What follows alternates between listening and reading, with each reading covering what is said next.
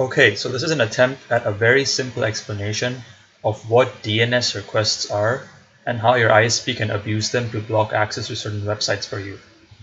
So over here in the top left, this is you on your computer, say, and you want to go to a website. Some other people here are, this is going to be your ISP. All connections to the internet are made through your ISP, always. Even if you have a VPN, the initial connection is made through your ISP. That's their job, to give you access to the internet. Okay, so say you want to go to reddit.com, right? So you type that in. But the way internet works is to access a certain website and to connect to their actual servers, you need their numeric address, which is called as IP address. So say this server belongs to Reddit. They would have an IP. I'm just going to, for an example, say it's this. Oh, sorry, it should be dots. Okay, so let's say this is their IP. But you're not going to remember that, right? You're going to remember reddit.com. So DNS servers are basically phone books which take the domain name reddit.com and give you the IP address, give your computer the IP address, so you can connect to their servers. So I'm going to use a phone book analogy for this. So in this case, the name would be Reddit, and the phone number would be 12, 13, 14, 15, right? So there are lots of people on the internet, or lots of servers, who have such phone books of every single website. Some of the popular ones are Google, whose DNS server is 8.8.8.8, and you have Cloudflare, whose server is 1.1.1.1. These are addresses for their phone books. So these guys have their own phone book with all the list of names of websites and their phone numbers. Now, ISPs also sometimes keep such lists.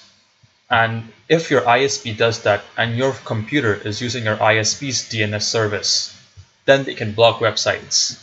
And this is how. So say in this case you type reddit.com and you're using Google DNS. So what happens is, first you connect to your ISP and say, I want 8.8.8.8. DNS servers are always stored in your computer by their IP address. So your ISP routes to the internet and connects you to this server. Then you tell Google that, hey, I want reddit.com. And then Google replies to you through your ISP again. But it's just a direct connection now because your ISP has helped you make it. And it tells you, okay, Reddit's phone number is 12, 13, 14, 50. And now you can use this information. So it says Reddit is 12, 13, 14, 15. And now you know Reddit server's address. So now your computer, again, through your ISP, can connect to reddit.com. So in this case, you're using a third-party DNS server or a phone book to get Reddit's phone number. Now, if you're not using a third-party DNS and you're using your ISP service, a lot of ISPs just have their own service and it's automatically enabled when they come to so-called set up your router. They'll enforce their own DNS. This is what happens. So you tell the ISP, hey, now this time you don't have to connect to Google, right? They have their own server. Let's say their DNS server is, okay, oh crap, sorry. So this is their DNS server. So now you say, hey, ISP, I want reddit.com. Now ISPs have their own phone book. Now anyone can host their own phone book. It depends on if other people use it or not, if that phone book is of any value. So a lot of people use Google's phone book and Cloudflare's. There's some people say that Google stores all your requests so they know what kind of websites you're looking at. Cloudflare emphasizes on privacy, saying that they'll not store anything, personally identifying, so on and so forth.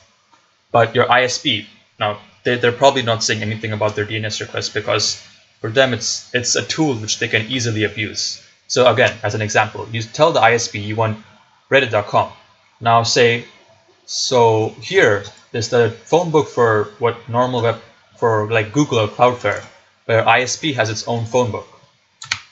So they can easily, let me erase this.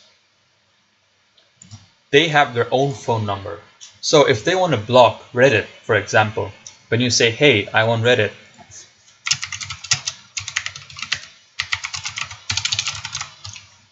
their job is to give you the phone number, right? But they can just give you no response. So they just drop the connection, and then you never know what Reddit's phone number is. So you can never actually connect to their server because you don't have their phone number. Or another thing they can do is give you the wrong phone number. So let's say they give you the phone number, right? They give you this phone number. This is what your ISP is giving you. This could be some other server, right?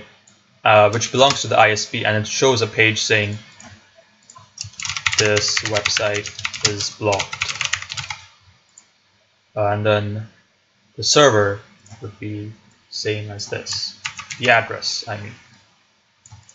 So this way, when you say I want Reddit.com, they do reply to you, right? They do reply, but they give you the wrong address. They say, hey, Reddit is 65.43.32.13.